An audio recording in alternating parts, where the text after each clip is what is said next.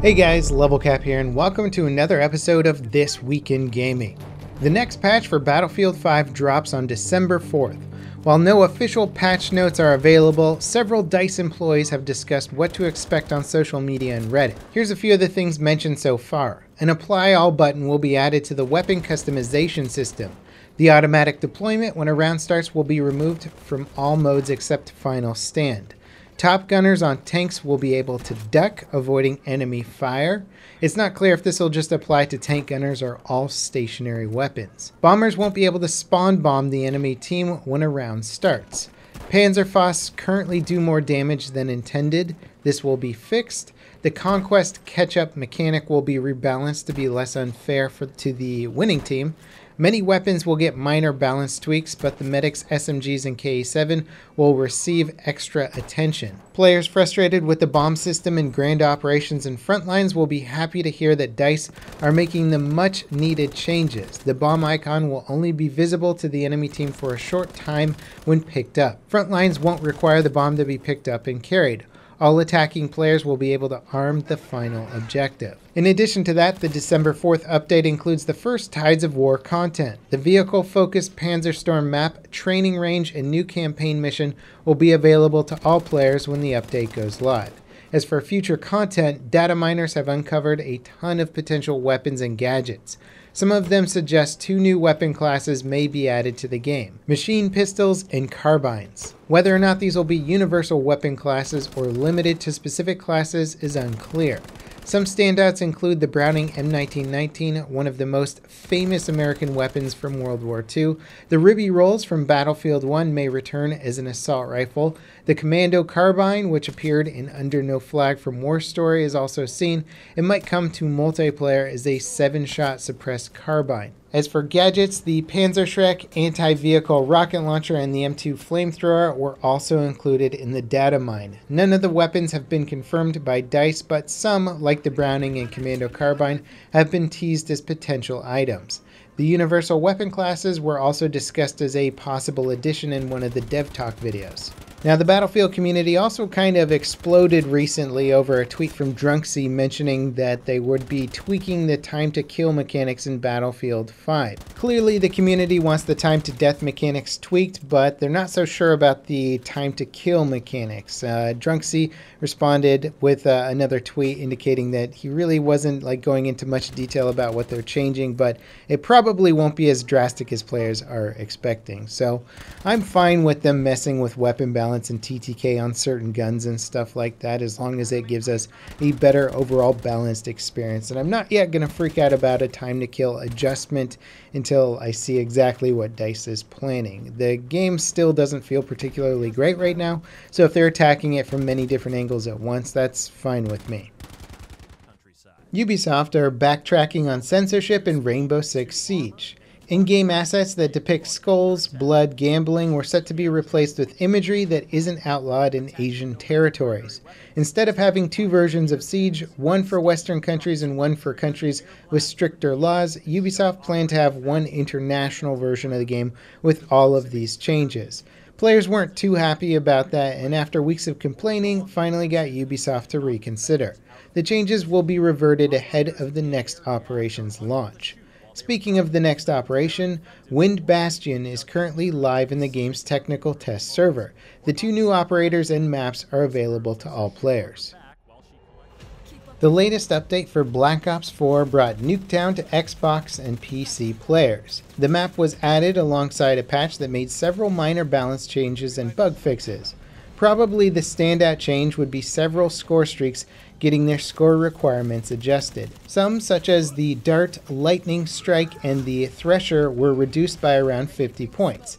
Others were increased. The score given per kill by score streaks has also been reduced from 25 to 10. The game has also been data mined recently to reveal time of day variations for 2 multiplayer maps, Firing Range and Seaside.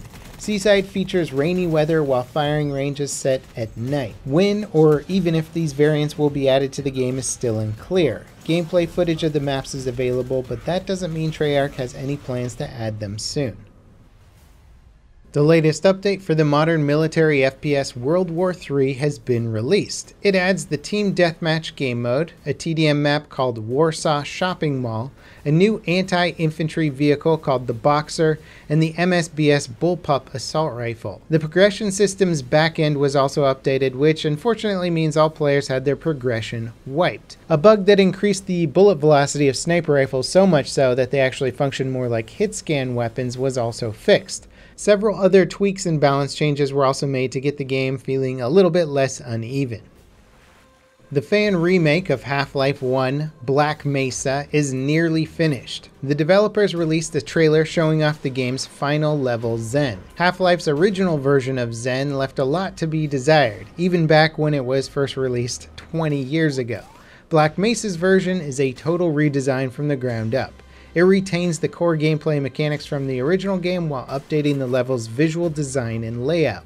Zen is expected to release in the second quarter of next year. In other Valve-related news, the Steam Link wireless HDMI box is being discontinued. It lets Steam users stream their library from a PC to their TV via their home network. When it was first released, it was one of the few such devices that actually worked well. Since then, Valve released the Steam Link app, which runs on both phones and selected smart TVs. It offers similar functionality with some enhanced features like 4K streaming. The hardware Steam Link can only do 1080p output. It was on sale for $2.50 this week during the Steam Autumn Sale, but quickly sold out.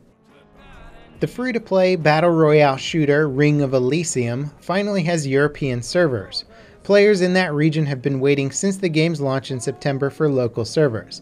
They could still play the game just on international servers with very high pings. Due to an issue with daily challenges disappearing after the game's most recent update, any player that was affected will get 2,000 free XP for the next week.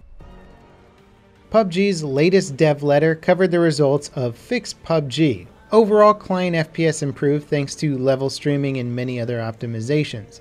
Server performance also improved, especially during the early moments of a match. Future goals include an updated matchmaking system that more quickly matches players with similar pings and minimizes overall wait times. Another dev letter focusing on anti-cheat improvements made during Fix PUBG will be released sometime soon. Star Citizen passed $200 million in crowdfunding. The space sim is currently the biggest crowdfunded game ever by a large margin. The latest patch for the game added its first massively inhabited planet, complete with procedurally generated cities and NPCs to interact with. Star Citizen will be free to try next week. Considering that the game is finally starting to take more shape, it might actually be a good time to check it out. Fallout 76 received a 47GB patch on the PlayStation 4. The same patch on PC and Xbox One is only 15GB. Future patches are expected to be much smaller. As for what the patch actually does, there's basically nothing of note to talk about. Push-to-talk voice over IP, ultra-wide monitor support, and an FOV slider are all in the works for PC players. The first elusive target for Hitman 2 is now live. Players will have one chance to kill the Hollywood actor before the mission ends on December 4th. Like 2016's Hitman, the new game will have several elusive targets added to the game in the coming months. The latest update for No Man's Sky, Visions, has added a ton of variety to the game's planets and wildlife. Anomalous planet biomes feature strange-looking geology, plant life, and new creatures. Flora overall has become updated to be more vibrant and diverse. Hazardous planets have been expanded to include Venus flytraps and bloated gas growths. Players can also unearth fossils of various animals on the planets. And finally, crashed freights are now procedurally generated, adding much more variety to exploring them for loot. In our final story this week, the Battle of Geonosis is coming to Star Wars Battlefront 2. The expansion adds a galactic assault map set on the desert planet that was also the construction site of the first Death Star. A prequel-era version of Obi-Wan Kenobi is included in the update. It's free to all players and launches on the 28th. On PC, Battlefront 2 is currently on sale for $7.50. And that wraps it up for today's episode of This Week in Gaming. As always, guys, thank you so much for watching, and I'll see you next time. This is Level Cap, signing off.